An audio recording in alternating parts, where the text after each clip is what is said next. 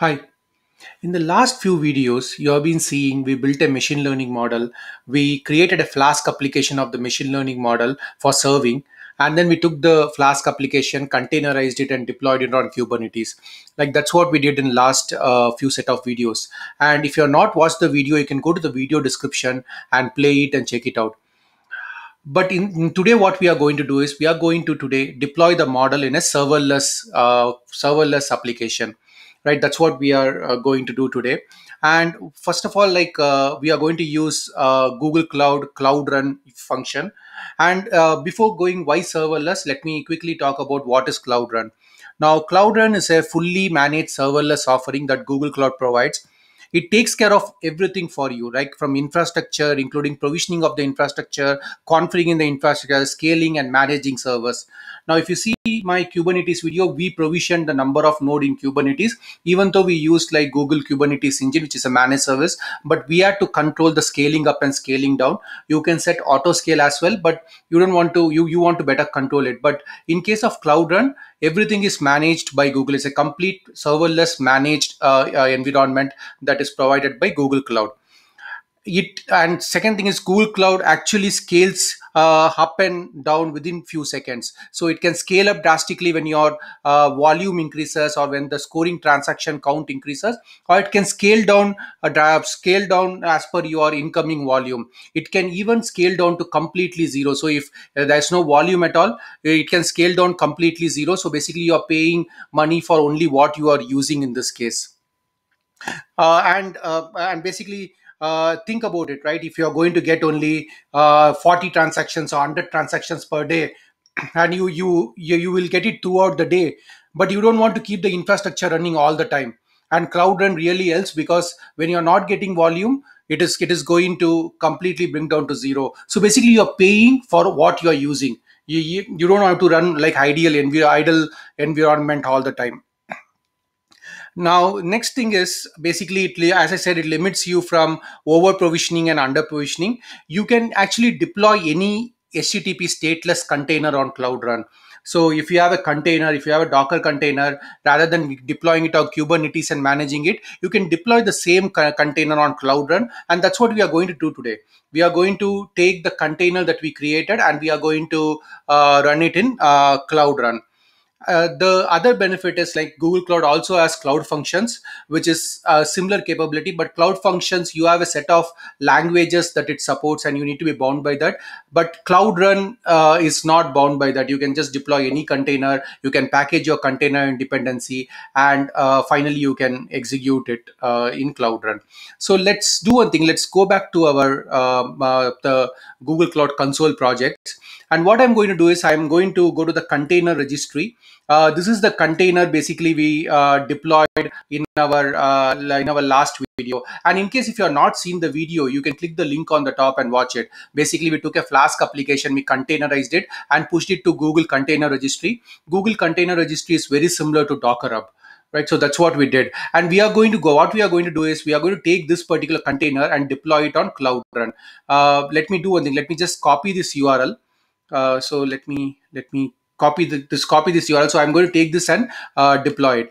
So let's open an command prompt, Google Shell, and I will enlarge it into a larger window.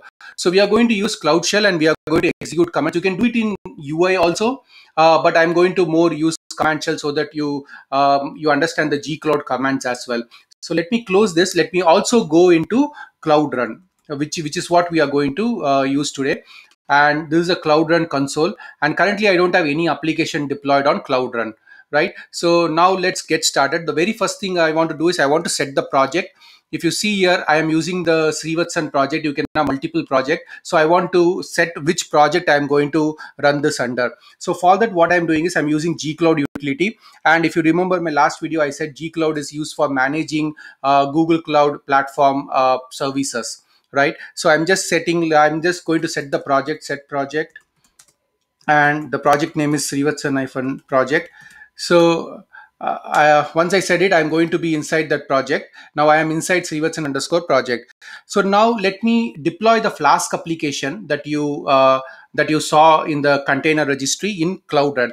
So what I'm going to use it, I'm again going to use gcloud utility and gcloud as an run command, which is for Cloud Run. And what I'm telling is deploy, and I'm going to deploy a container. I'm just going to give a container SA flask, which is nothing but sentiment analysis flask application that we are using. And I'm giving the image name. Now image name is what I have copied from the other window, right? So this is the image name, gcr.io Stevenson project SA flask-gke. This is the image container. I copied it. And then what I'm doing is I'm telling use the platform as, sorry, hyphen platform as managed. Now, Google Cloud Run can run on multiple platforms, right? It can run on a managed platform where Google takes care of managing everything. It can also run on Google Kubernetes engine. So, if I give platform equal to Google Kubernetes engine, then it can also run on Kubernetes. Now, the third option is if you have your own Kubernetes cluster, it can also run on Kubernetes cluster. Now, Google Cloud Run is also hybrid cloud supported. So if you have Cloud Anthos, right, which is Anthos is the hybrid cloud utility of Google Cloud, you can run it on premise as well as you can run it in cloud. So it's a pretty good utility where you want to have hybrid infrastructure between on premise and cloud, right? I'm giving platform managed, and I'm allocating memory to this particular Cloud Run instance. So why I am allocating memory? Because by default, Cloud Run will allocate only 250 MB memory. Now, if you see the model that we had, it's a TensorFlow model, and the model is pretty heavy. So I need more memory. So I am specifically giving how much memory I want over here.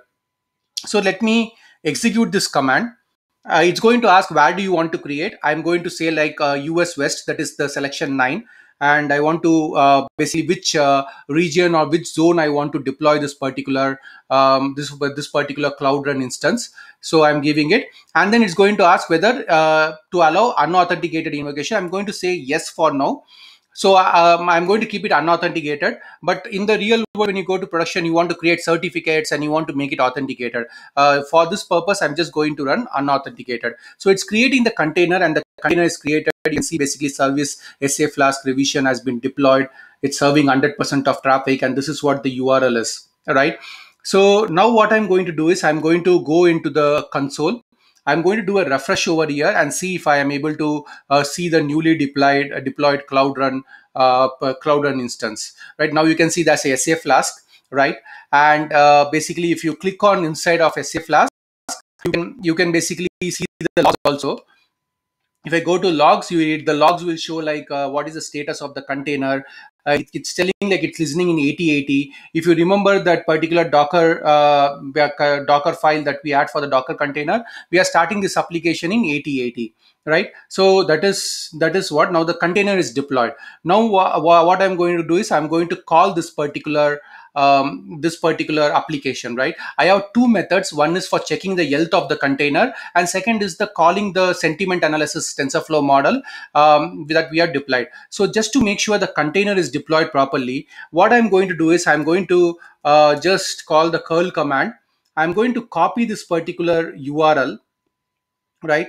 So it has copied everything. So let me only keep the URL and remove the other part.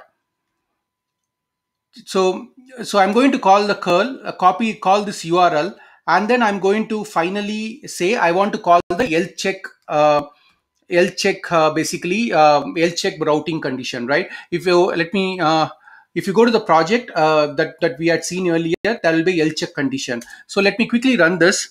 And the first time it's going to be slow, slightly slower. The reason it's going to bring up the model, right? Let's go back over here and let's go to the log. Let's try to refresh the log and check what is happening, right? We will also come to know if there's any failure or something. You can see basically it has started like loading the libraries. That is a warning because we don't have GPU with this particular instance. There's a warning, and then if you refresh it further, okay, you can see the model and vocabulary is loaded, and finally this particular URL is hit. Now let's go back to the console and see the output. So basically it's telling, okay, the output is I am good. That's what we are returning in the health check condition. right?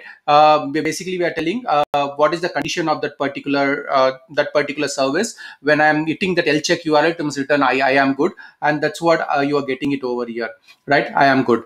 So basically the container is up and running, right? Now what I want to do is I want to go and call my sentiment analysis model and pass a text and make sure like it's returning positive or negative sentiment.